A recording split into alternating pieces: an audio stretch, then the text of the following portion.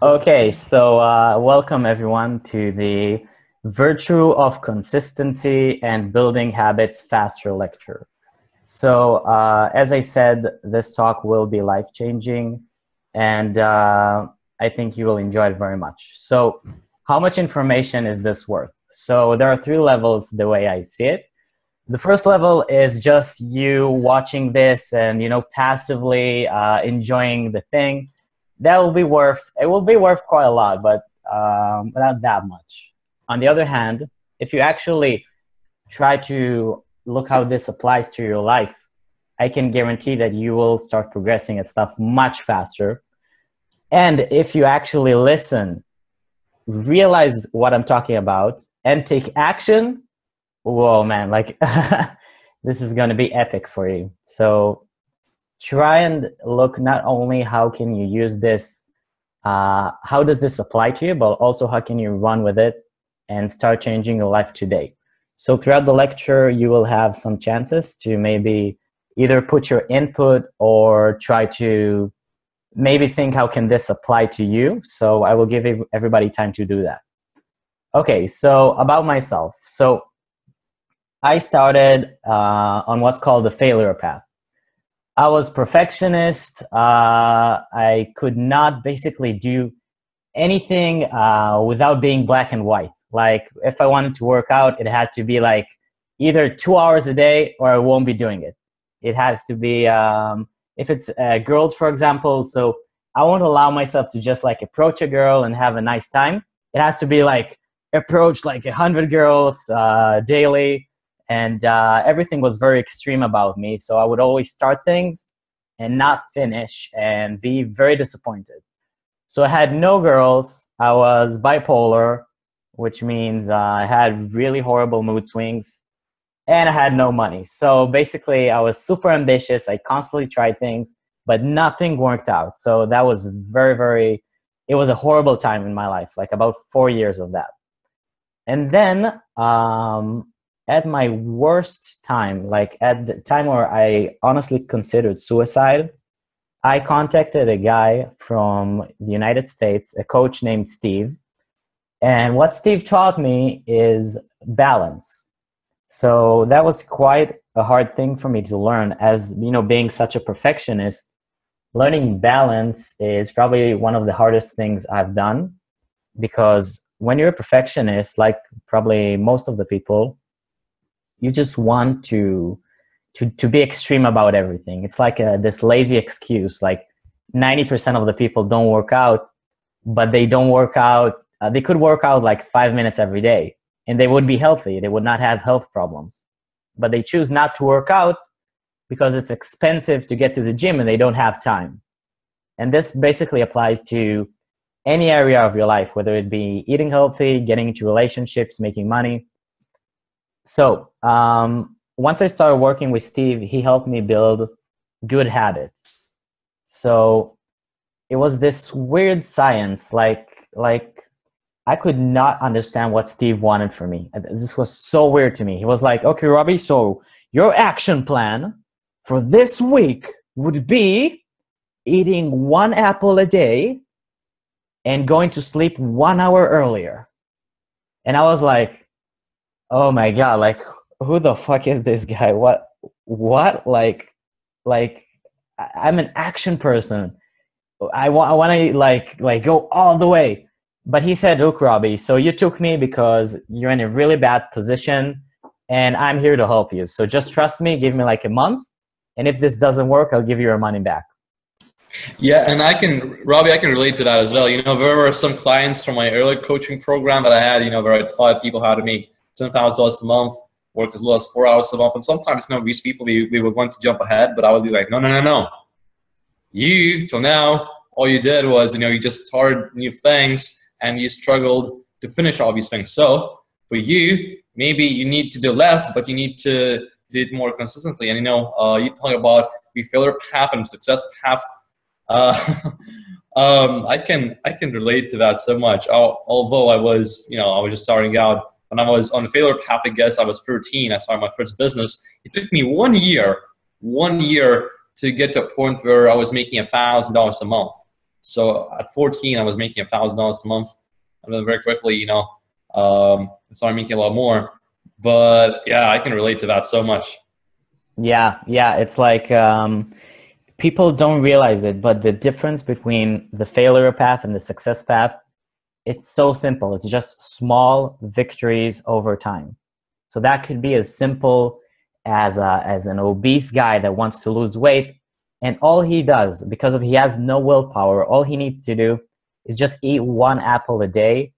And once he does that for like a week, he has built enough willpower to go on to the next goal.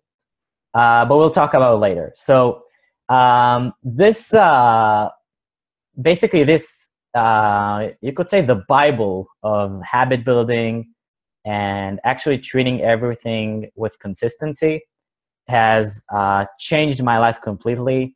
And I attribute pretty much all of my success up to this point and all my success in the future to this ability. Without it, I would not even started. I would have been a motivated guy who was dumbed down by life, like pathetic, trying things, failing, depressed, angry. So yeah, it's all about habit building and consistency, and we'll get to that in a moment. So what we're going to talk about. First thing we're going to talk about is success and the processes that cause it. So we're going to talk about how success is created and what are the hidden mechanisms behind it. So most people look at Matt and me sometimes and they go like, okay, so that probably, he made like a jump. So Matt is like was either born successful or he did this one thing and he started making a lot of money. That's the way we perceive it, and it's completely wrong. Secondly, we'll talk about the difference between success and failure. So these are the small choices that we make every day that make all the difference. So people who are extremely successful, I'm talking about Donald Trump successful, they usually they're only human. And the only difference between them and you is the choices they make.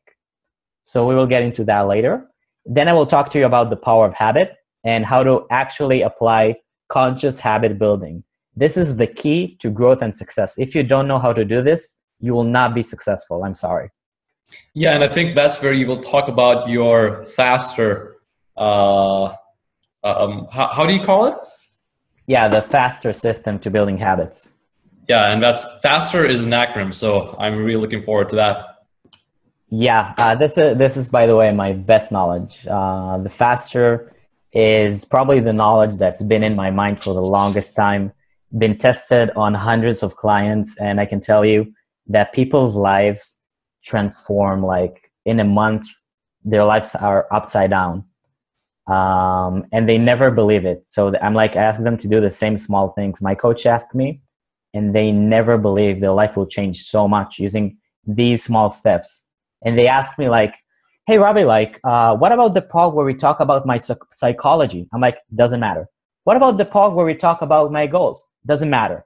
I'm like, just build that skill of consciously building habits and being aware of yourself, and you'll have all the success you'll ever want. It's just a matter of time. So that's the third thing. The fourth thing we're going to talk about is how to implement this knowledge and how do you actually use it in your own life more practically. So first of all, success and the processes that cause it. Okay, so the hierarchy of success and growth. This is a mental model that I've built. Whenever I want to succeed at something, I look at it because it reminds me of what's truly important. So it could start from the outside in, and it could start from the inside out. So when I want to look at myself and ask, how well am I doing as a person? I look at it from the outside. But when I want to succeed in anything in life, like in the future, I'm asking from the inside out, how well am I doing these things? So let's start outside. So who am I? The Lollapalooza effect. Basically, you take the 3 inner circles and you multiply them, and based on how well you are doing them, that's how well you'll do in life in general. So when you look at a person, you can measure their success. You can already know how successful they are based on just these three things. Okay, so first of all, the values. What are my values? If you don't have clear, concise values, it will be very hard for you to get anywhere in life. Now, values are not necessarily, I want to do this and exactly that, but values are something, they're more like a compass. So it's like my values, for example, my highest value is growth. So I always have to challenge myself and grow. If I'm not doing that, I'm not happy. That's how I can work 18 hours a day and be super happy, sleep like 5 hours a night. I'm like, yay! I wake up every morning like, oh my God, I love my life so much. I'm working 18 hours a day because my value is growth. So my work is growth. And that's the same about rest. So I can't just rest and, get to the, I'm in the beach. So I can't just go to the beach and lay there all day and be happy. That's not the way I work because that's not my values. But on the other hand, if I go to the beach to have a time to think deeply and reflect and get better ideas, I'm having an amazing time and I'm relaxing. So when values are, like Dan Pena says, when values are clear, all decisions are easy. Everything is simple. When your values are clear, your life will be so simple because you'll always know exactly what makes you happy and where you need to go. Okay. Thirdly, goals and actions. So based on your values, you should set goals. And based on your goals, you should set small actions. So since my value is growth, I'm not tied to money. So people tell me like, oh my God, you're so passionate about money. How long have you been so passionate about it? I'm like, maybe 5 months. Before that, I haven't even thought about money. And they go like, oh, so what have you been thinking about? I'm like, oh, before that, it was pickup. I wanted to learn how to be good with girls. So I challenged myself every day. I went out like 4 hours a night, every single night, because my value is growth. And the goal I chose to focus on is my relationships with women. And now I'm transferring that goal into money, but my values are always clear and they don't change. They could get more precise, but they do not change because values are, you change them once in a few decades usually.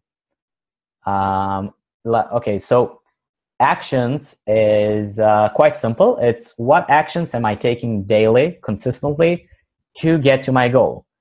If your main goal is, for example, to make money, and you're not taking actions every single day to make money, and I'm specifically saying this to the guys here who are big on learning.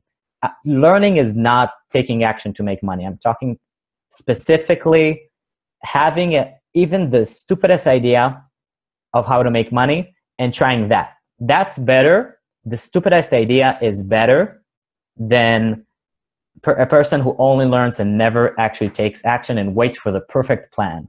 So what's better is to actually try and make it happen. Like you could fail, you could win. It doesn't matter. Okay. Yeah, and actually, Joshua just started in. He was saying that's him when you were saying that. Yeah, there are a lot of guys here like that. So that's why it was very important for me to stress that. If you're not taking action, then your learning is useless and it doesn't do anything. The only knowledge you can apply is knowledge that's based on previous reference experiences. So let's say that you have the stupidest business idea, like you did like a $47 product and you just started contacting people on Facebook. You don't even have the product yet. You just know you can do it. So you try selling, you have a payment link on PayPal and just try making people buy it. So you get on the phone with them, talk with people on Facebook, tell them to get on the phone and try to sell. You already have now reference experiences. So let's say it worked or it didn't work, it doesn't matter. Now you have actual experience, so you know what it's like. And you can take the information Matt gives you and actually apply it. But when you're just learning a lot without actually taking action, that will fuck up your progress. You have no idea how much it will delay your progress. you're better off not learning it all. Because when you have too much information in your brain, you'll be stuck in paralysis by analysis. Because you'll say like, oh, I can do maybe email building, list building, but no, but I can do high ticket, but why should I market? So I have AdSense and I have AdWords and Facebook, and your brain will explode, okay? Since you're not taking action, because that's just thinking based on thinking. So make sure, okay, now I'm in the zone. So just make sure that you're always taking action towards the money, and then that information will be applicable. Finally, that's the hidden part that nobody knows, is the 3 principles of mastery of habits. So these principles, I will get to them more in detail later, but they are self-discipline, self-management, and emotional fuel. Every single successful person is a master of at least 2 of these principles, and preferably 3, although that's not necessary. Okay, moving on. So, growth, self-assessment. Please ask yourself, maybe in the recording, maybe later, maybe if you have, you can do it in 20 seconds. Try ask yourself, what are your values? And if you still don't have a clear answer, that is your first priority. If you don't have clear values, then you will not be able to do anything big in your life, because as Steve Jobs says, success is for mad people, because any sane person would quit because of the sheer amount of bullshit you have to go through. So you have to really love what you're doing. And to love what you're doing, you have to know what are your values. Secondly. Yeah, I believe Steve Jobs said that when he was, what was that? I think it was like he was on D7. He was in that conference, and there was this interview with Steve Jobs and Bill Gates, and you know, he was asked, well, what's like the secret? And he said, well, you know, you have to love what you do, because if you don't, then shit hits the fan, as Dan likes to say very often. You know, any sane person would quit by then. Yeah, exactly. Cool. So second question you should ask yourself is, am I moving towards my values daily? Now, your values are, they're not, there's not something you can take lightly. Your values, if you want to be a high performance person, somebody who actually left a legacy behind and made big things happen, your values should be your top priority above anything.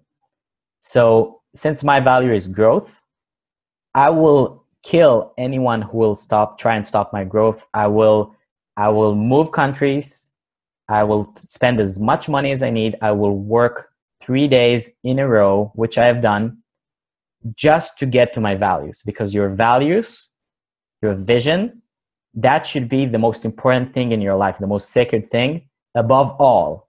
And if your values are not clear, you will not have the drive and the motivation to make it happen. So, yeah, and I would like to add very quickly, you know, there's a saying in sales, a very popular saying, and it says, you know, a confused mind, what does it do?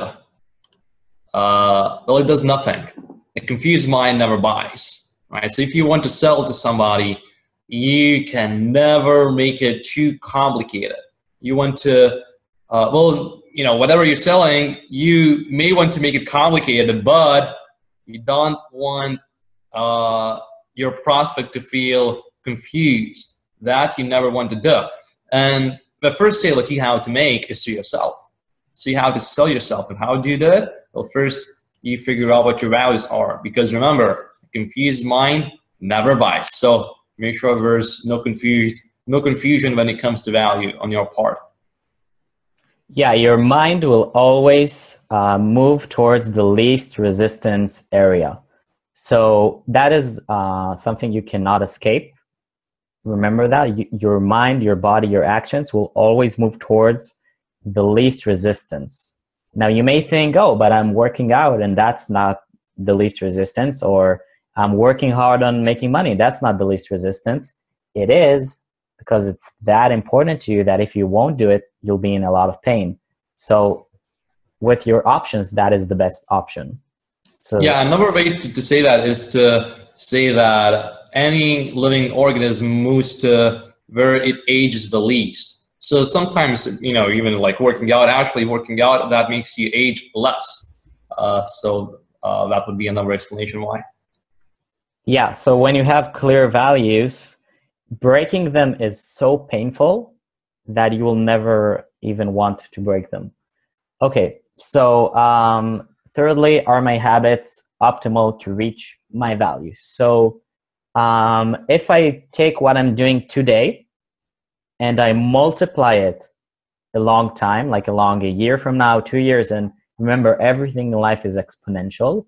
So if I take my existing habits, for example, take a guy who's only learning and not taking action, if you multiply it by 10 years, he will basically not only stay in place, but actually go down. But take somebody who's doing like a bit of learning, but also taking action and learning from that. So if you multiply that by 10 years, maybe he won't be rich in 1 year, but he will be rich in 10 years. Okay, so you should ask yourself, what is your efficiency in the principles of habits? So how good am I in self-discipline? Now, what is self-discipline? Self-discipline is your ability to delay gratification. It is your ability to do what you know you should do and not what at that moment your lower consciousness wants you to do. If you have low self-discipline, you should try very gently getting used to doing harder and harder things. So maybe, and it's all based on consistency. So maybe try eating an apple every day. Maybe try waking up 5 minutes earlier every day. Whatever it is, set a goal, a small goal, and make it happen every single day for like 2 weeks, and then build on it. And once you build on it, that's how you develop willpower, which, as you know, Matt says, you cannot succeed without willpower. It's even more important than knowledge. Okay, secondly, how good am I in self-management? So self-management, for me, means how well do I know myself? I divide it into 3 categories. One is what drives me, what makes me happy, what do I respond to? So I know, for example, about me, like I said in the beginning of the talk, that after 5 minutes of talking, I get in the zone, and then I'm not anxious, and it's really easy for me to get into this really long lecture. I know I can relate to that. Robbie, I can relate to that so much. Sometimes, let's say I'm with my assistant and I'm like, you know what? I will just, shoot this very quick video. It'll only take me like, maybe 5 minutes. So, and everybody's like, no, Matt, we want to go. And I'm like, no, it will only take like 5 minutes. And then after like a few minutes, like after like 4 minutes, I'm, talking, doing the video. And then before I know it, 40 minutes pass by, and everybody is like mad at me. Matt, you said the video is going to be just 5 minutes long, but man, when I get in the zone, I can't stop talking. Yeah, me too. I can even keep talking to the wall. It's that fun. Yeah, that's a skill you learn in pickup, by the way, by approaching girls. You learn not to be dependent on their reactions, so you just amuse yourself. You just enjoy hearing yourself talk, and that's very important for selling too, by the way. Yeah, you should tell that story later about you know what I mean. Oh no. Cool. Okay, so self-management, I divide it into 3 things. First of all is knowing your strengths. That means you know what drives you. You know that at a certain time in the morning, you're more productive. You know that when you kiss your girlfriend in the evening, it gives you like a boost of energy, like whatever it is, but you know your kinks. You know what makes you tick. On the other hand, self-management is also knowing where do you fall.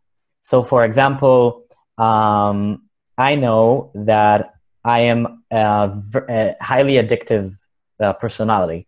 So anything I try, it's like either not doing it at all or doing a lot of it.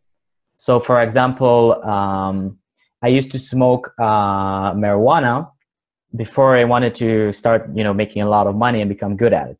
And then I realized, okay, so if I want to be good at making money, I have to stop completely, because I, as a person, do not know how to do a bit of something. It's either a lot every day or nothing at all. So just this knowledge saved me like months of frustrations trying to quit it, for example, or trying to, not use a lot, but then I would use it. So I know that about myself. So that saves me a lot of time and many other things. And the third component of self-management is basically your time management. So it's your ability to control time and use it as in your favor. So what I mean by that is that you have a certain system, or just in your head even, a certain perception of time where you're able to use it in your advantage. So for me, it changes every few months. So I might have like a few months where every single thing I do is on my calendar, so I know exactly what I'm going to do next week. Or right now, because I'm working 18 hours a day, I just know how to run my time. So I know that some things will take me, like Matt says, I know something will take me a bit more time, so I plan ahead. Something will take me maybe I know that I'm procrastinating when I want to do something specific, so I'll plan ahead. So do know your time constraints and how you use time. And thirdly, how good am I in emotional fuel? So emotional fuel is what I like to call basically motivation.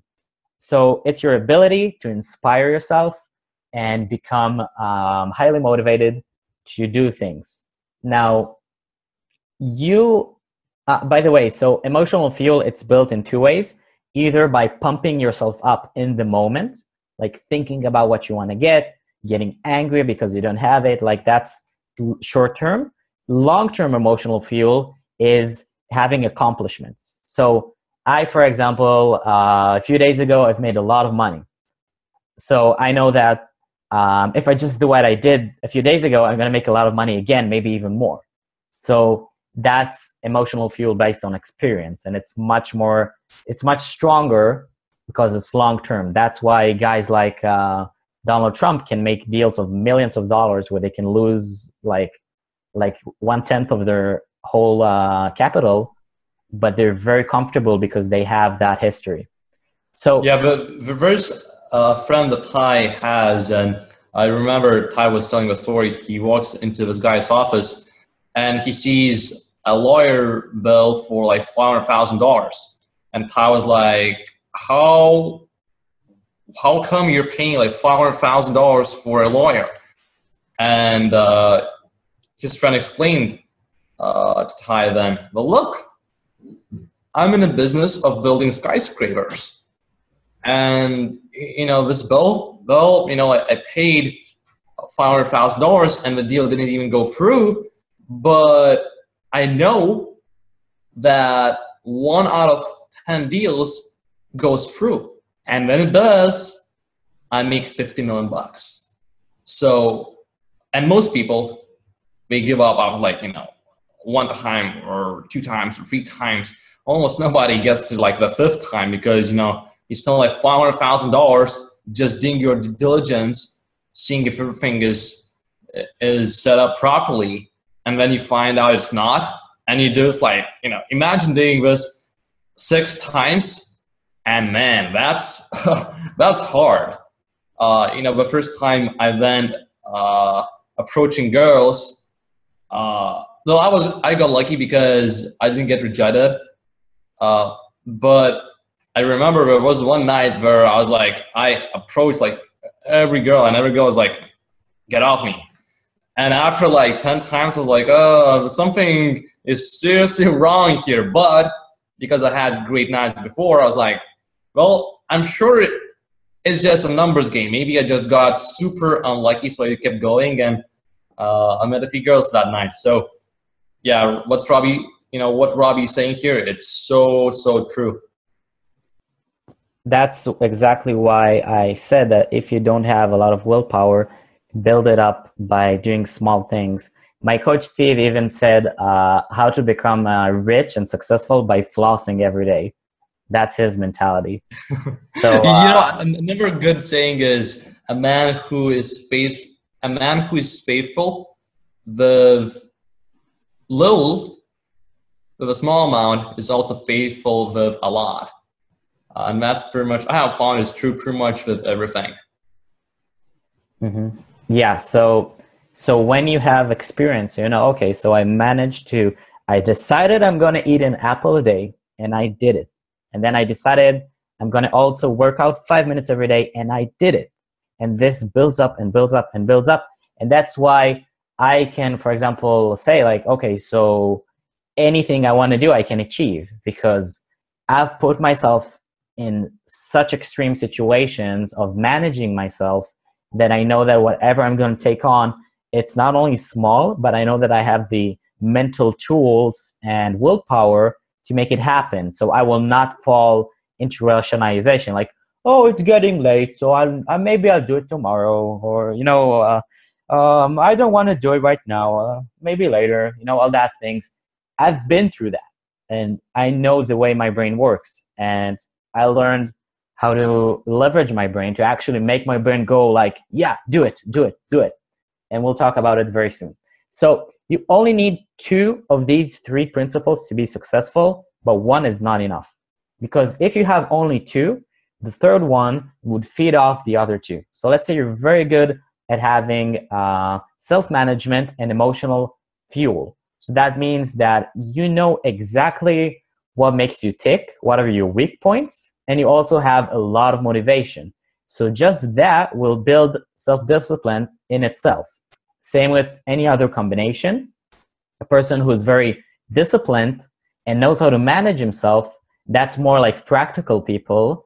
He will build the fuel gradually just by the sheer successes he's going to get. So he's going to make it more slowly, but he's going to have a lot of success. And that success is like, whoa, I want more. So that will build up the fuel by itself. So you only need 2, but 1 is not enough. Because if you just have, for example, emotional fuel, but you can't manage yourself and you don't have self-discipline, you're just going to like fly and crash like I used to do like for years. And I would just start and crash. And that actually creates negative emotional fuel, because you have a history of starting things and not finishing them, and that sucks. Okay, so difference between success and failure. In this part, we're going to talk about what is the difference between someone who's insanely successful and someone who's an utter failure. And it's not what you think. It's actually in the small things. So, sorry, I skipped ahead. Okay, so the small choices that we make every day shape us. This is the difference between successful people and 95% of people. So all successful people are the same in that sense. So every single successful people follows these principles. You can feel free to check it. I checked it for 4 years, and I still haven't found one that doesn't do it. Usually, most successful people come from bad backgrounds, but that's less relevant.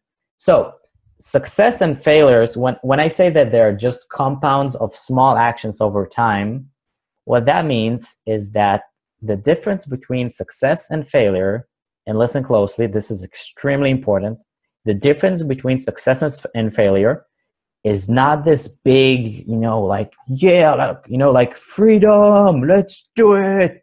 And then you march forward and you do it with all the resistance. No, success is very quiet. It's the small things you do every single day that compound and add up over time. Same with failure.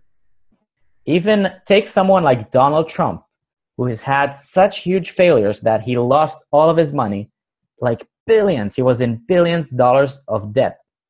But today he's worth more than $4 billion. Why? Because if you fail big time, like bam, like crash into the ground, but you have success habits, small actions every day that are success, you will get back on track and be successful.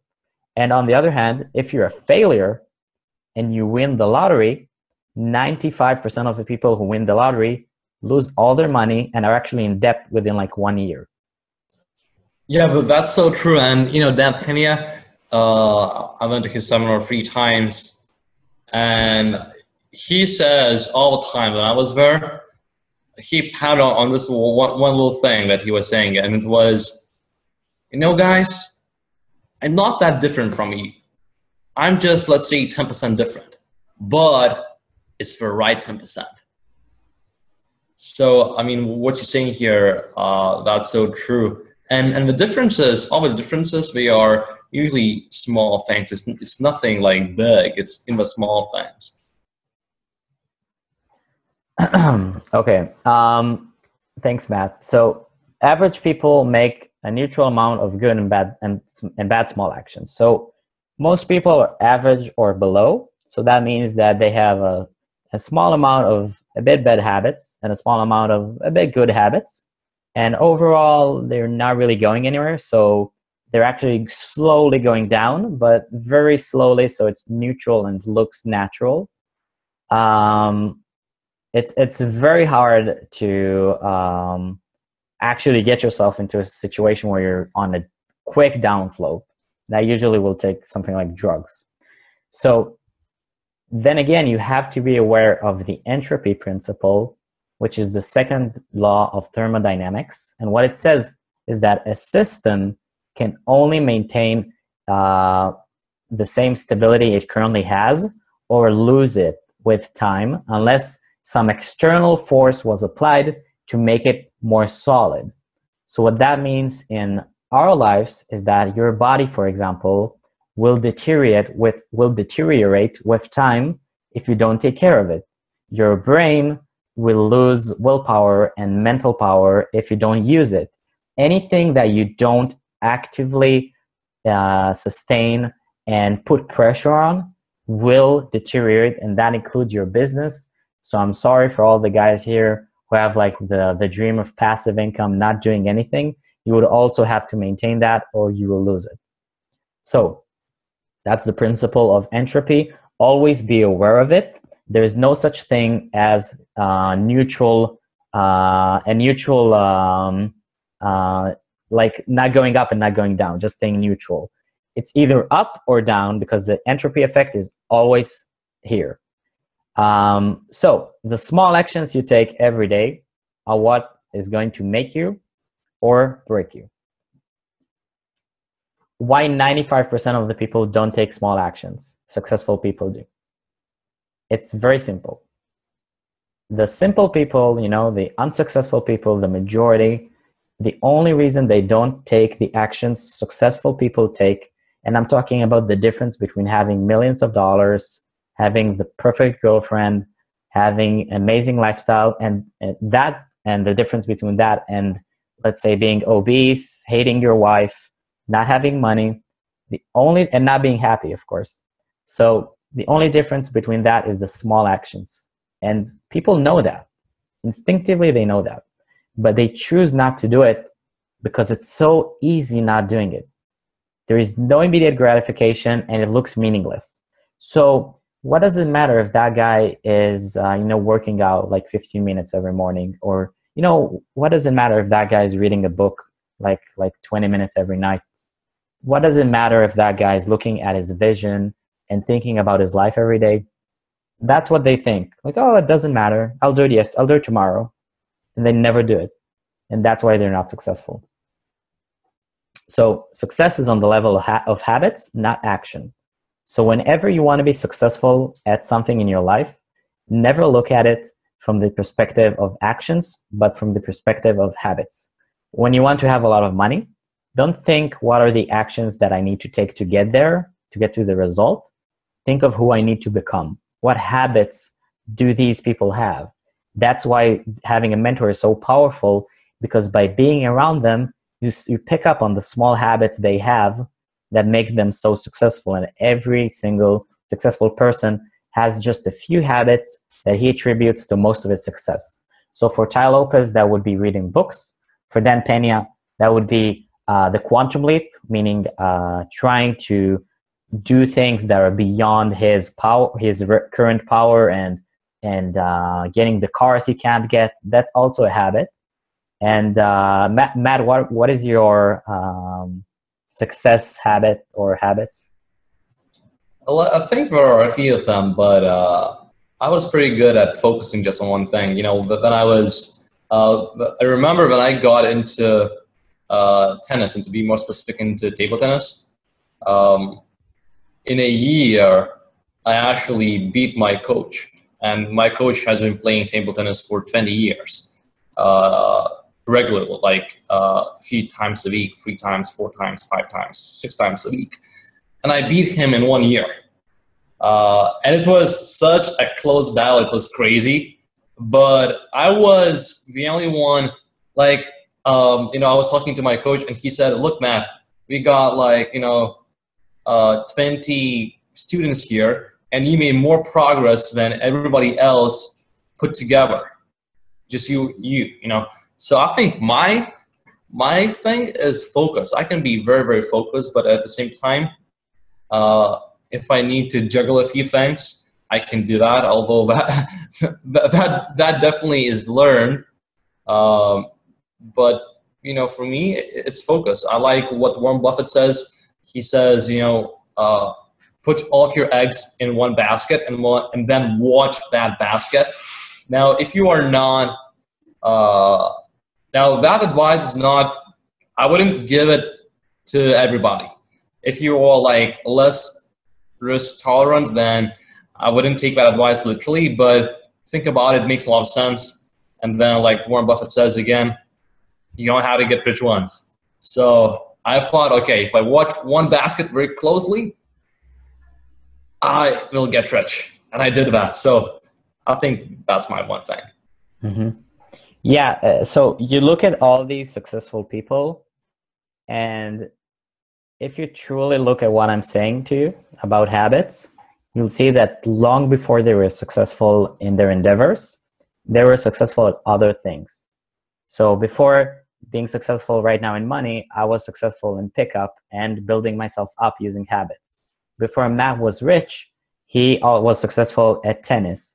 Before Arnold Schwarzenegger became, you know, all that famous and, you know, the bodybuilder and everything, people think that's why he's famous. You know that most people don't know that Arnold Schwarzenegger has made his first million in real estate.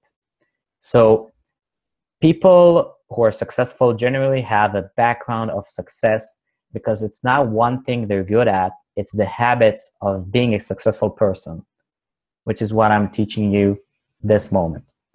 So success is on the level of habits, not actions. You can't be successful at just one thing. You have to be a successful person. Successful people have good habits of successful people. So 95% of people are fluctuating between below optimal performance to just plain shit.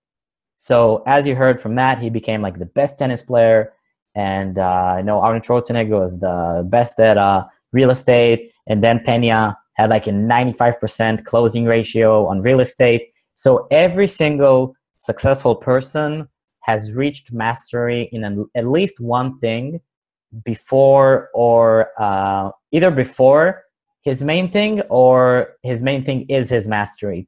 But regular people don't have mastery at anything. They're just shit or below okay at everything. I think Ty says that most people are okay at a lot of things, but they're not like very good on one thing. They're very good at things that don't matter, but they're not good at things that do matter.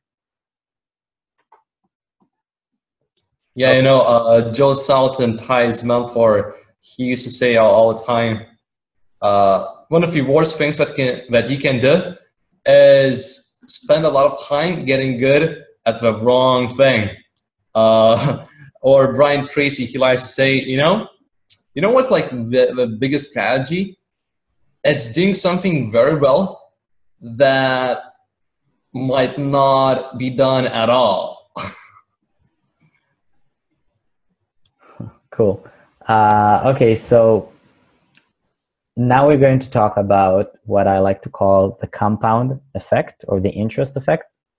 And I have two stories here. They're taken from the book called The Slight Edge. This is, one of these books, for me at least, that was a milestone in my progress as a person.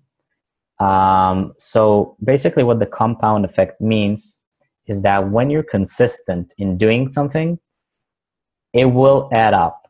So let's say you want to go to, get better at fitness. So you go to the gym every day for like 10 minutes.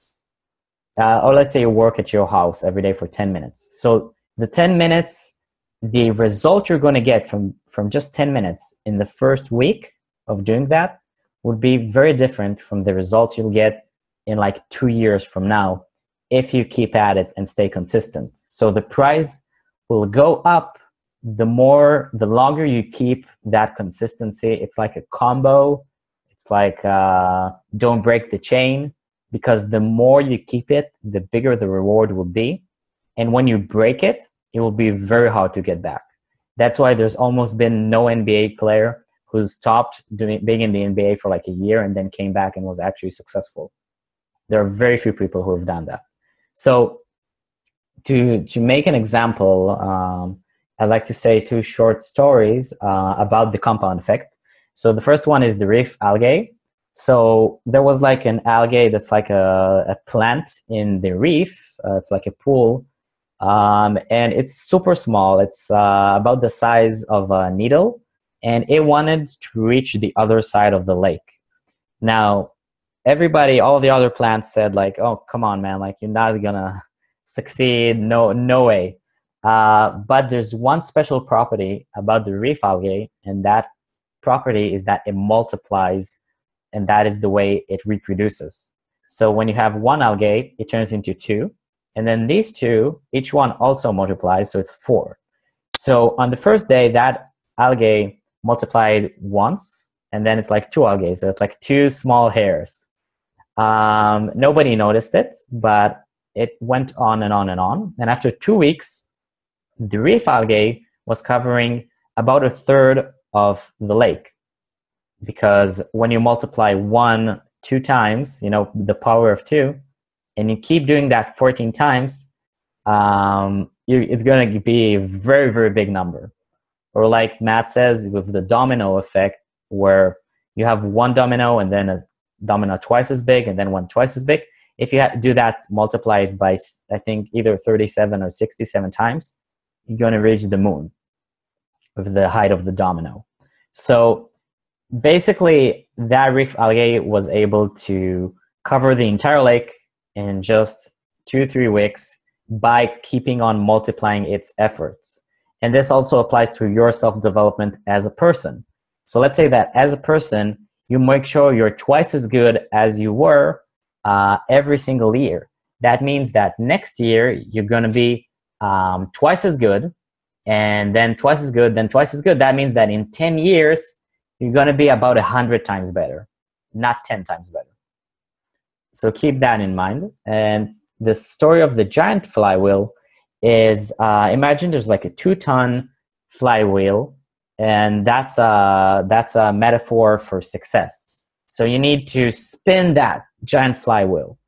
And you start with a push, and that push moves it maybe like a few centimeters. And you keep trying and you keep pushing, and after like an hour, you've made just the first spin. So now it's built up a little bit of momentum. So every time you keep pushing it, you don't stop, and it gets easier and easier. Now the momentum keeps building, and then you can spin it in like 2 minutes instead of an hour, and it's a full spin. But now it has so much momentum that you actually leave the spin wheel alone, and it will keep spinning on its own. Now, somebody who looks from the side, so that's a metaphor for being extremely successful. Somebody who looks from the side, any regular person, including you, when you see someone who's extremely successful, you'll be asking yourself, what is the giant push or the giant force that made this flywheel spin so fast? And what you don't realize is that you can't say that it was the first push or the 5th or the 1,000th the thousands, I don't even know how to pronounce it. So even the 10,000th push, you can't say this one was the one who did it or that one. So it's a combination of all of the pushes. And if you just separated them, so you'd like pushed, stopped, pushed, stopped, pushed, stopped, you'd have had 10,000 pushes of 1 centimeter. But because you did it consecutively and used the compound effect, every single push was building on all the other pushes before it, and the momentum kept gaining and gaining, and that's how you reach such huge success. It's by actually becoming consistent. So I could tell you without even asking Matt that since he opened his first business, he's pretty much been in business. You know, he hasn't opened like the third business and then went like, oh, I'm making a lot of money, so I can take a whole year off, and next time I'll build $1 million business. No, you have to build every single success on top of the earlier one and keep going, keep moving forward. Don't stop the momentum. So please make like an honest self-assessment of your trend in health, finance, self-development, relationships, vision, and presence. Presence is more like spiritually, like how much you're in tune with life.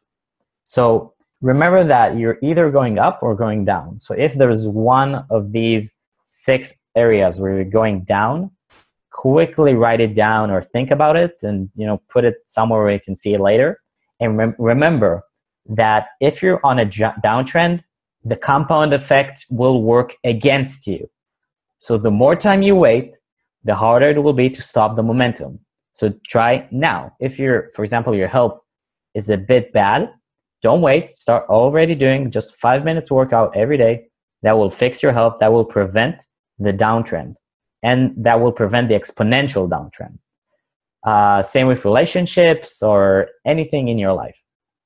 And again, when an uptrend is when the sum of the things you do every day is positive. So let's say you're working out like 30 minutes every morning, but your eating habits are okay. Now, if you take neutral eating habits and very positive exercise habits, you get a sum that's like positive. So that means you might not be going up as fast as you could, but at least you're on an upward cycle. So make sure no area of your life gets left behind. You can just do 5 minutes of health, 5 minutes of vision, whatever it is, 5 minutes of meditation for presence. Just make sure you're not letting any area of your life go down, because once it starts going down, it will be very hard stopping it down the road. So day-to-day habits to fix all downslopes. If you do all of these things, you don't have a problem, man. you're going to have a very good life. I promise right now, I would give like $1,000 to the person who's done all of these things every single day for like 10 years and is not successful and super happy. So working out is extremely important. That's the first priority of your day. I work out between 5 minutes and like half an hour every single morning.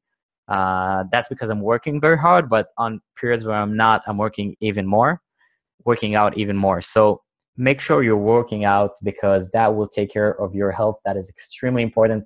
And a healthy body has a healthy mind. So if you're not working out, it will be hard to focus. Yeah, and I like to say, my first emergency every single day is working out. Yeah, like maybe you don't see it, but Matt says he has a very athletic build. So just so you know. Cool. So meditation. Always, if you have any trouble concentrating, relaxing, becoming social, having good ideas, you're not as happy as you could, you're a bit anxious, anything of that sort of well-being, try and meditate. Even 5 minutes a day, it will change your life. I just do breathing meditation. That's like 5 to 10 minutes of just focusing on your breath. And whenever you have a thought, you just focus back on the breath. It does wonders. Green smoothies, that's obvious. They're a bit disgusting at first, but you get used to them and you actually start liking the taste. Reading books, no need to explain. Gratitude is good for anyone who's negative sometimes. I wake up every morning and I do this naturally because it's a habit. I'm just so grateful that I'm alive and that whatever dream I had was just a dream, because I love my life that much that no dream could be better than my life. So gratitude is also fixed. Yeah, and getting back to the books, sometimes if I don't read for like a week or a few weeks, I'm like, this is how it feels to be dumb. Yeah, so either read or get a mentor or do audiobooks or listen to podcasts by smart people. You don't have to read books, but make sure you incorporate it into your life somehow. So at the moment, I'm not reading any books, but I'm constantly listening to Dan Pena, to lectures on my headphones when I'm going on the beach, when I'm going to take a breakfast. So make sure you have good information injected to you every day. That will give you good ideas. So working smarter, what that means is that you have the habit of, let's say most people who work, they are not trying to work smarter. So their habit is just go to work, be dumb, get back, hate your life, and repeat. But what I recommend is every day ask yourself, how can I make my work more efficient? How can I get more stuff done in less time? And just that habit alone will make you an extremely good employee. And also as an entrepreneur, you should have that drive to always be more efficient, because if you're not becoming more and more efficient, somebody else will, and you'll be left behind. Good sleep. I currently sleep about 4 or 5 hours a night. But that's because I've consciously decided to work 18 hours a day. But whenever I don't do that marathon thing, I just sleep 8 hours every day. That's very important to be more happy, more relaxed. So I do have the obvious bad effects of not sleeping. So I'm a lot more anxious. I can snap sometimes without noticing. But I'm very much aware of that, and that's a sacrifice I'm making because my work productivity is not affected. So do know yourself, and if you're not in that zone of like working super hard, and that's like something you can only do for like a month or two, then sleep well will help you a lot. That means no lighting at all, like completely dark room, preferably some sort of a nature noise, maybe from your phone, an app or something that makes nature noises. Try and have more better alarm clocks that don't just wake you up, but gradually help you wake up. Kind acts. Also, try and do something nice for people. Give something for free. Help someone. That will make you feel much happier. And vision actions. That's what I like to call when you think about your vision and you try every day taking like some step towards it. So something that you wouldn't normally do, but it's an act towards your vision. So do these habits every day and you're good for life.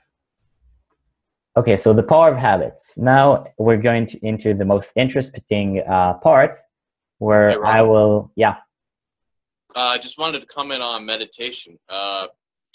I made it a practice to go ahead and start meditating 5 minutes between activities. It kind of oils the transition, and it empties my mind from the previous activity that I was doing, and allows me to focus more on what I'm doing next. It also lowers the stress, and it makes the transition, it keeps me from burning my willpower as quickly. Mm-hmm. Yeah, meditation is, I should have maybe expanded on it more.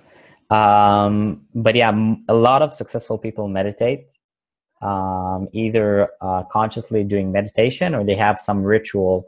Like I currently don't meditate, but what I do is I just step outside my house and walk on the beach for like half an hour every morning to clear my head. So the power of habits. This is my favorite part. This is where you're going to learn probably my best techniques, my most secret techniques that I use to achieve a lot of success in pretty much every area of my life. So how to build habits using the FA.S.T.E.R method. So first of all, we'll lay some foundations. The wrong tool to create good habits, this is what most people do, is, first of all, willpower and suffering it out. So people are like, okay, so if I just force myself to go to the gym or to work hard, then it will be okay. Nope, doesn't work. You'll burn yourself, and that's that. Self-anger, that's when a person goes like, people who have every like few months, they're like, I hate where I'm at right now. Oh my God, my life is shit right now. Oh no, no, no. Like I have to change it now. And they go into this manic thing. That also ties with the third one, spurs of motivation and inspiration. So it could be negative motivation, like I hate my life, or it could be good motivation, like, oh my God, I can do this. Whatever you do, don't rely on motivation, because motivation is an emotion, and emotions obviously fluctuate. And if you rely on motivation, you have 100% chance over time to fail. Because Hey, Robbie, can I add something? yeah, sure.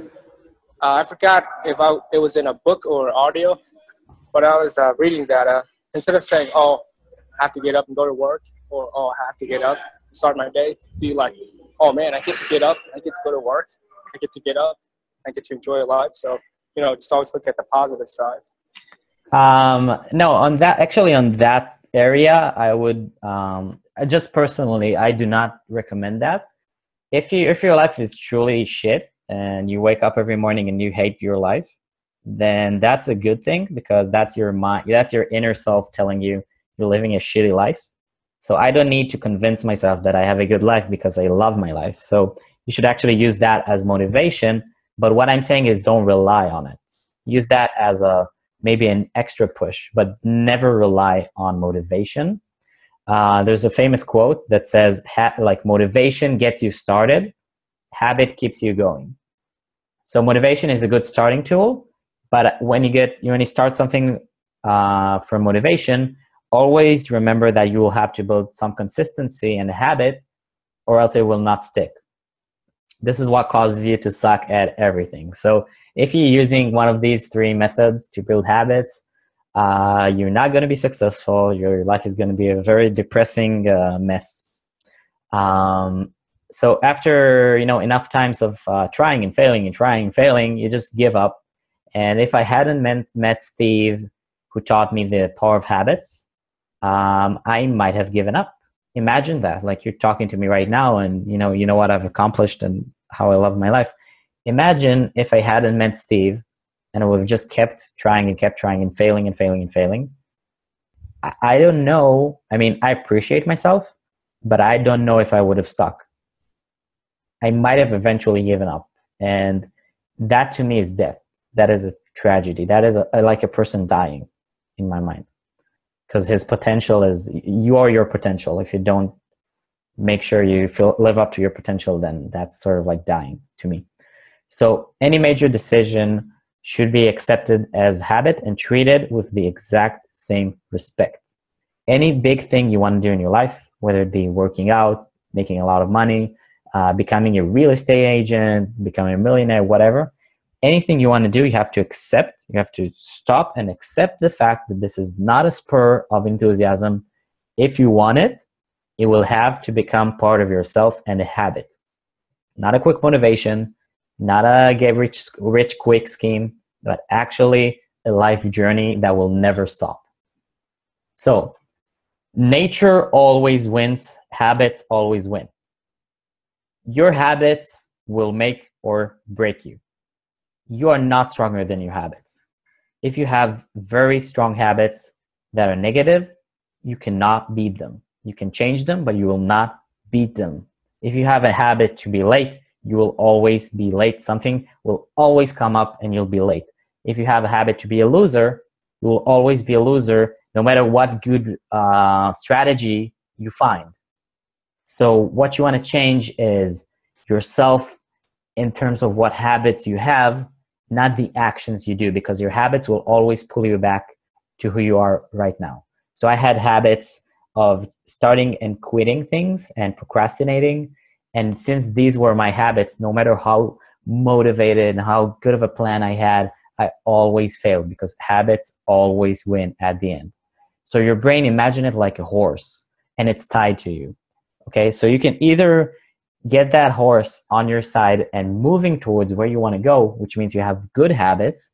So let's say you want to go to this direction, and your brain is also going into the same direction, which is the direction of success, fitness, and making money. So what that means is that when you feel like giving up, or you feel like not going to the gym today, because your habit is going to the gym, your brain will actually go like, go, go, go, go, go. And your brain will convince you to go to the gym. That's nice, huh? Instead of you trying to force yourself to go, your brain will force you to go if you get the habits on your side.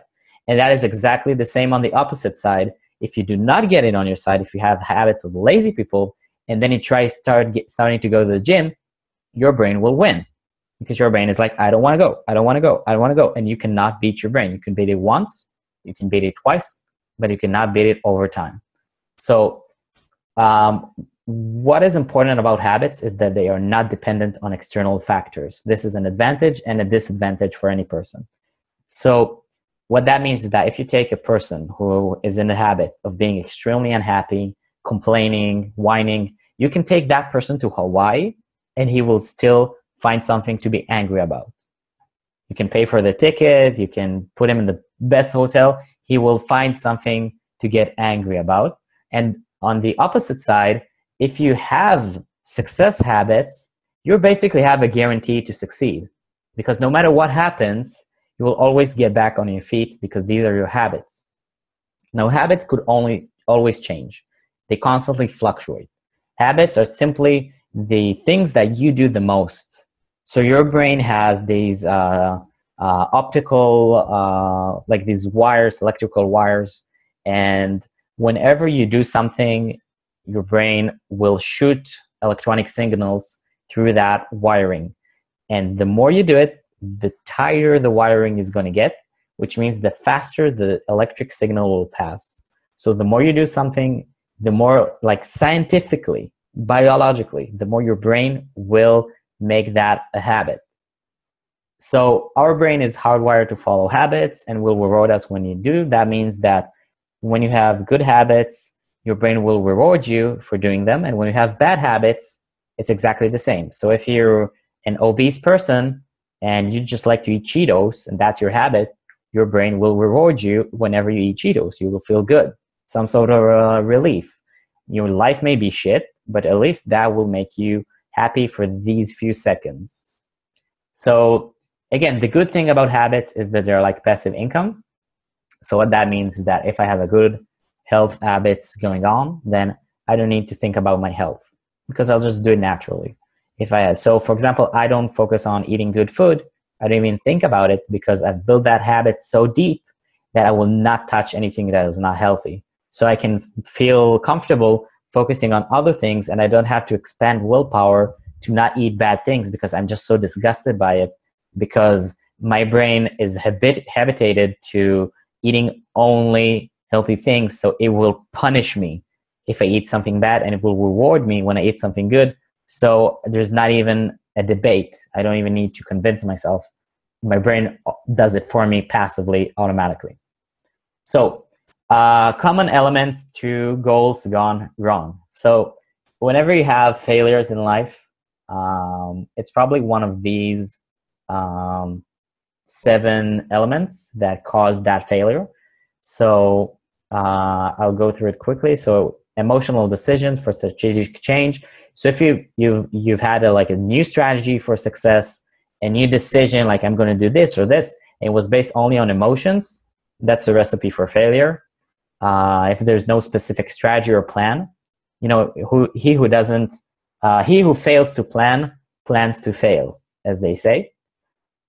Anything that's regarding a magic pill, anything where you're like, oh my God, I can get this, but not do the work, that's a guaranteed failure. Don't even start it, no matter how promising it looks.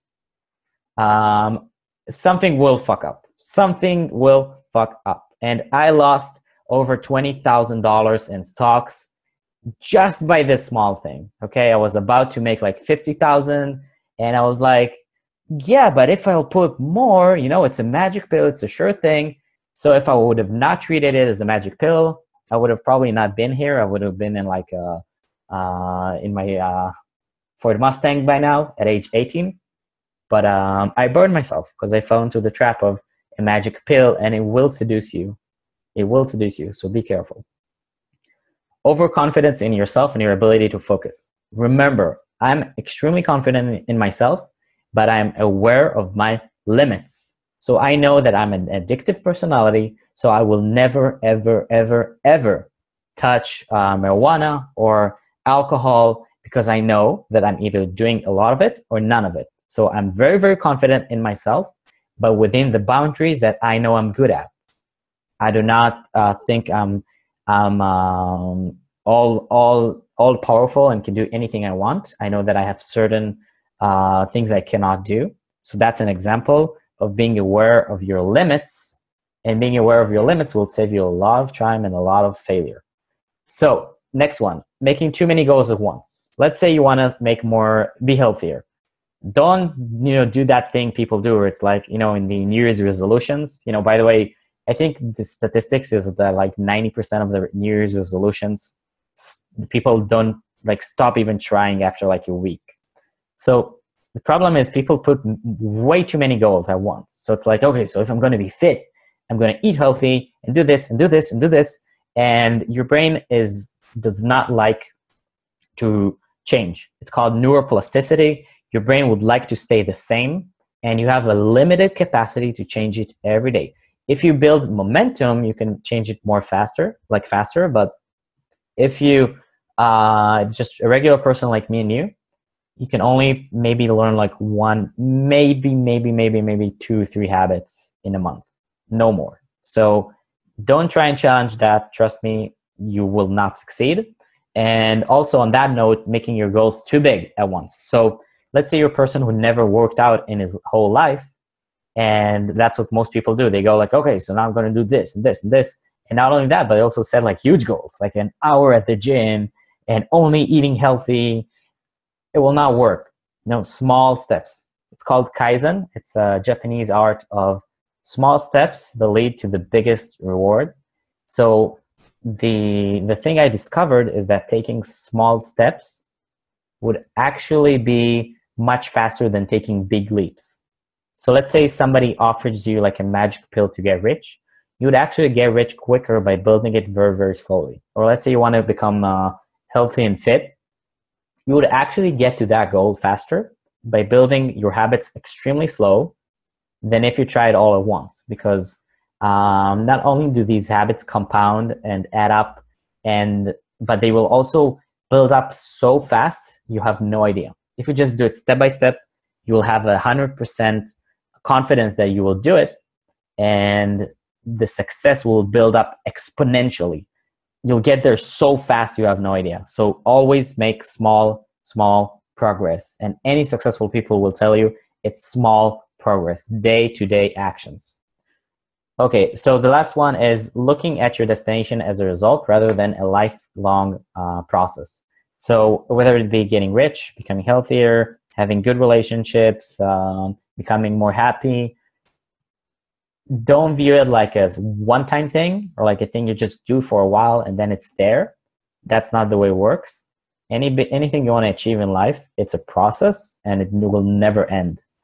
So if you want to get more money, look at it as a lifelong commitment. Don't look at it like, I want to do this now. Do you have that drive, but do know that you're going to probably do this for life. So don't do it from the frame where you're like, you want to, do it to not have to do it. So do it to love doing it. Don't do it to not want to do it anymore. Or as Matt said just a few minutes ago, you only have to get rich once. So once you've gotten rich, you just have to maintain it. So the choice that I'm offering you to make is to base your entire life, all of your decisions that you're going to make in the future, based on just 2 principles. First principle is that habits powered by time, meaning habits not like multiply, like one good habit time 1 year is 1 year of that good habit, but but that habit times 1 year is like 10 times that habit, because when you do it consistently, the results are exponential. So if you just follow the two principles that habits are exponential and will give you exponential result, and the second principle that habits can be consciously created, you will have 100% chance to succeed in anything in your life. So the advantages to having this belief system is that you will have 100% confidence to achieve any goal. So I have an absolute certainty that every single thing in my life that I will set out to do, I will do. And stop and think about your life for a moment. If you knew that everything you started, you're going to finish. And that starts with small things like going to the gym every day. But for me, it also goes as far as being a multimillionaire. So I know if I'm going to do this and I'll stick to it. And I know that being a millionaire, because I have that track record, I'm going to stick to it. And then it's going to happen. So there's 100% chance of success, basically. It could take like a year, 10 years, but it will happen. That's why I'm so at ease always. I'm like, yeah, I literally view myself as a millionaire at this point, because I know I made the decision to be a millionaire, and I know I have 100% track record of succeeding and sticking with my decisions. So that gives you a lot of happiness and confidence and just relaxation. And secondly, you have a complete control of your life's design. So imagine being like your life's artist, like you want to have a better health. You just do the process, you build a good habit and you have good health. You want to have better relationships, you just do the process and you have good relationship habits. So you can either accept these two principles, go by them, use them, and succeed exponentially, or you could not use them and leave yourself to chance, basically. Because these principles, whether you like them or not, they're like gravity. They're here and they're going to stay, and you're affected by them whether you believe them or not. So what I recommend to do is accepting these two principles, because good habits are assets that pay you interest, meaning that good habits are good things that will give you more and more with time, but bad habits, that's where you pay the costs with interest. So make sure you only have good habits in as many areas as you can. That's living your life by your design. Now we're going to go into the actual practical way to build habits. So finally, I was waiting for this for so long. yeah, but I needed to build the ground, because people need to understand the importance of principles of habits. So the key to habits is consistency. I just put this here to remind you. This is your only focus, your only criteria, whether whether what you're doing is successful or not. So you want to build like a good fitness habit. Your only criteria for success is consistency. Your only criteria, not how much you do, not how often, just consistency. So when building habits, you need to break down your goal into a small daily set of actions and consciously adapt these habits. What that means is, let's say you want to be healthy, so you break down, what does being healthy mean? It means sleeping well, eating healthy, working out. Okay, now you can break that. So working out, do I have to go to the gym? No, I can just do weightlifting at home, like body weight lifting at home, like do push-ups or something. So you can always break it down into smaller and smaller actions that you do every day. Now, once you've picked an action, something that, you even write a list, like a big list, like this bullet point list where you see here, just say, okay, so fitness, and you break it down into the actions that you want to implement over time. You just choose. So now the habits, the F.A.S.T.E.R habits system. So you just choose one thing you want to do. Just one. Don't start with 2 yet. Don't start with 3, because you're not yet habituated to creating habits, because creating good habits is also a habit. So what you want to do is pick one thing from that big list of small actions, probably the most important thing you can find, and just focus on that. So let's say, like I said, you want to be fit. Don't focus on working out, eating healthy, sleeping well, drinking a lot of water. Choose one thing and even make it smaller. So don't focus on just eating healthy. break it down even more. Focus on just eating 1 apple a day. Or let's say you want to work out.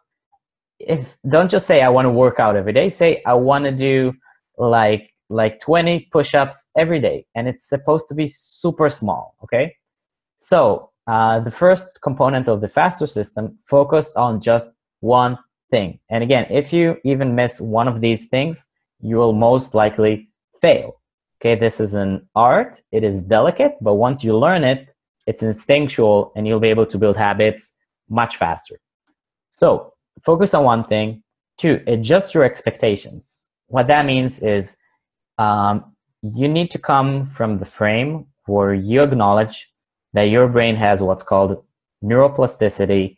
Your brain doesn't want to change, and whatever you're doing at the moment, you can probably change by like 5%. Not anymore. If you change even a bit more than 5%, you burnt your willpower for that day, and that will fuck up everything else you're doing that day. So if you want to start working out, focus on just one small activity, and it's okay if it looks very small and mundane. It could be the smallest thing, like I said, 20 push-ups. Tell people I'm working on my health, I'm becoming healthier, and they'll ask you what you're doing. What are you doing? I'm doing 20 push-ups every day. They'll be like, they might say like, oh, that's it, but you'll see in their faces, they'll be like, whoa, like I'm sure that he's gonna do it. Like there's 100% chance that he's gonna do it. So good for him. Wow, like that's more than I do. So start as low as possible. Now that's your requirement. So you say I have to do at least 20 push-ups every day. You want to do 1,000, do 1,000, but your minimum, your absolute minimum that you will not go below, even if your mother just died, 100% of the time, that's the minimum. Don't go below it no matter what, okay? Because that's what will kill you if you don't stick to it, if you're not consistent. Thirdly, stop with the black and white thinking. So most people, like I said, they're very black and white, and I still haven't figured out if it's because they are lazy or because they want to fail.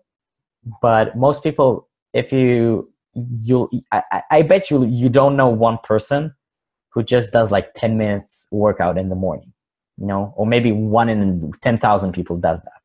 Most people are either have shit health or work out all the time. But how many people do you know who actually do just like 10 minutes of workout every day? That will keep you healthy. But most people won't even do it because it looks so small and mundane. But that's the difference between a healthy person and an unhealthy person.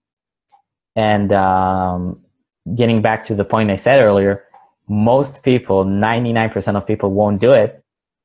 But how many people who are extremely successful?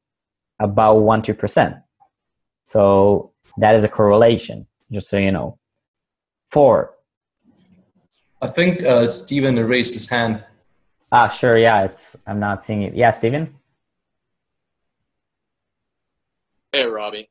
You were talking about basically building up the habits and how you need to just basically focus on one thing. So something came to mind.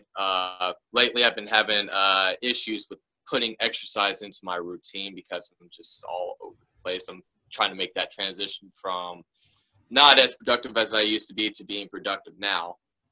So one of the things that comes to mind is I have a couple of things here at home, but I don't stick to them. But over there at Gold's Gym in town, they have this shake bar. They make the most delicious protein shakes and whatnot. Would you say that this would be a good idea?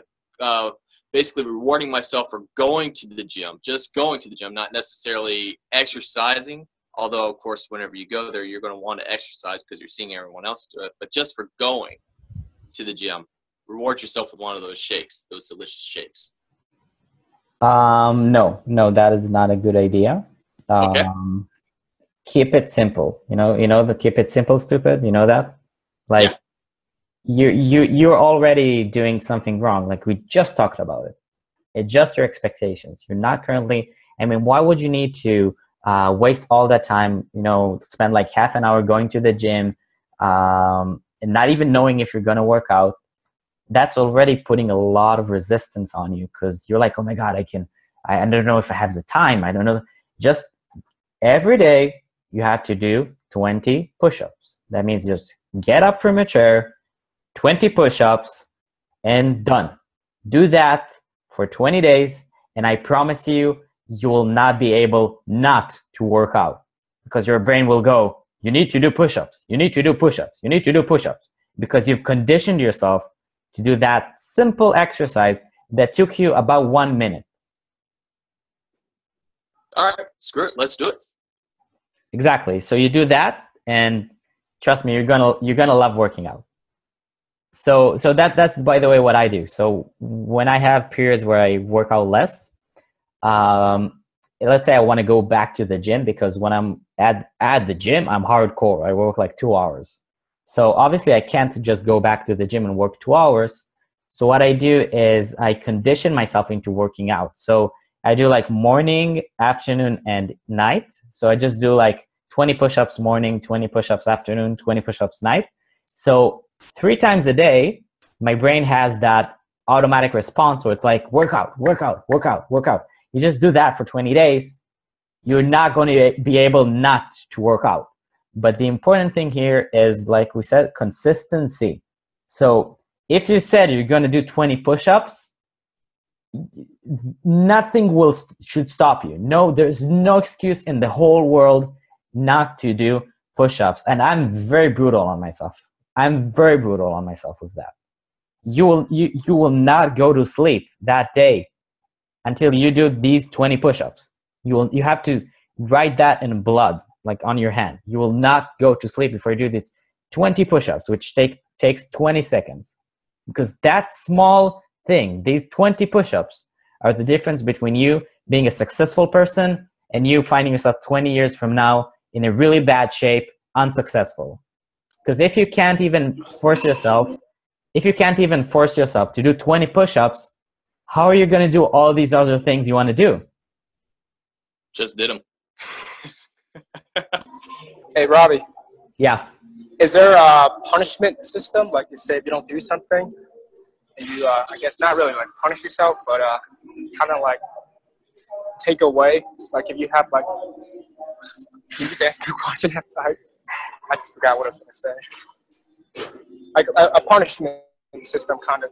Like, say if you don't, like, say if you wake up, you're supposed to do 20 push-ups, and you forgot. Like, do you punish yourself? Yeah. Can you mute yourself, because there's background noise? I personally do not punish myself, because I find punishments don't work.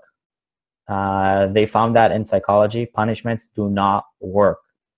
What I do is I very carefully, very analytically think what made me not do it, because it's always like an ongoing effect. It's like a decision that caused the decision that caused the decision. So maybe that day I didn't do it because I was tired. But why was I so tired? Oh, it's because I didn't sleep yesterday. But why didn't I sleep yesterday? Oh, it's because I was late on my work. So I try to break it down analytically and see where I fucked up. Where I made the decision not to do it, and what caused that decision, so I cannot do it. So I cannot do it again. Also, I'd like to add, if you read Sigmund Freud's Civilization and its Discontents, what you'll find is there are certain constraints that our civilization has, which is good for, let's say, with civilization, but it's not good for individuals. Like, for example, punishment. Without punishment, civilization could not really exist, because, if you commit to murder or to crime, then obviously you have to be punished. Because otherwise there will be a chaos in civilization. There's a saying that the government is not here to create heaven, but it's here so that there wouldn't be hell. So that's kind of how I would view at punishments. For you personally, for myself, I personally, I don't use punishments. I used to use them. It does take a lot of willpower to use them. So Can I make that point sharper? Yeah. There is punishment, but the punishment is how bad I feel because I didn't do it. So the punishment is automatic. I don't need to punish myself because I feel like shit. So then I take that negative feeling and I use that as motivation to sit down and analytically break down what made the decision not to do it. And if I can trace the decision where I said, I will not do this today, because it's always, you have that slight struggle where you're like, I'll do it, I won't do it, I do it, I won't do it. And you find that point where you said, I won't do it, or you find that point where you actually started resisting. So maybe you procrastinated. So that's why you're resisting. So when you find that point, you'll be more aware of it next time. So next time, let's say you'll have it's always the exact same excuse, by the way. So you'll have the exact same excuse to procrastinate, and you'll catch yourself. You'll be like, hey, wait. I know where this is going. This has happened before. This will make me not do it. So you just do it that moment, because you know that if you listen to your brain, you will not do it. So that is what's called self-mastery. We talked about it earlier. That is the second principle that you cannot succeed without. So that's why I'm 100% confident that I will be successful at anything I do, is because I know my blind spots. I know what makes me procrastinate. I know what makes me decide to give up. And because I know these things, when I want to get something, I know how to strategize so that I avoid them. That's extremely important. So that's why it says, track your progress daily. Always track it. If you're not tracking your progress, how can you know how well you're doing? So let's say that yesterday I missed one, but I missed my habit, the thing I set out to do, the one thing. But if I didn't write it down, then there's no benefit to that negative event. But if I wrote down why I didn't do it, what was the decision, do that for 20 days or 30 days, and you'll start to see common excuses, common decisions, or common reasons you procrastinated. So you'll find the reason, and that's the thing. Wherever you go, there you are. So if you tried, say, instead of fitness, you tried making a lot of money, you would fail on the exact same problems. The exact same excuses that made you not work out would make you not get the money. So doing that is not just towards getting the fitness goal, it's towards becoming a successful person who knows he will do 100% of what he says he's going to do. And that is the difference between a billionaire and a bum. The small thing. 5, even on your worst day. So that is a test that I like to do before doing the one thing. So like I said, when I choose that one thing, and for me it's like 2 things now, maybe 3, and I can also take bigger loads of work when I add new habits, but that's because I'm very much used to doing it. So I have a lot of skill in it.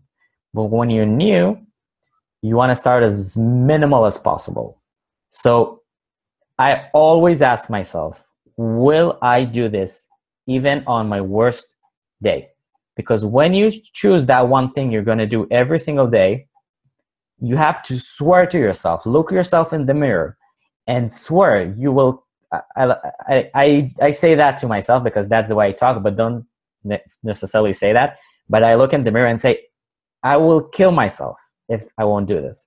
It's that important to me. Every single day, I would rather die than miss that one day, because what that one day is just defeat to me. It's giving up.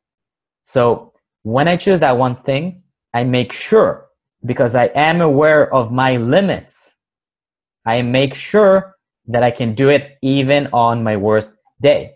So 20 push-ups, like we said, you can do it. Your family members of yours died. You lost a lot of money.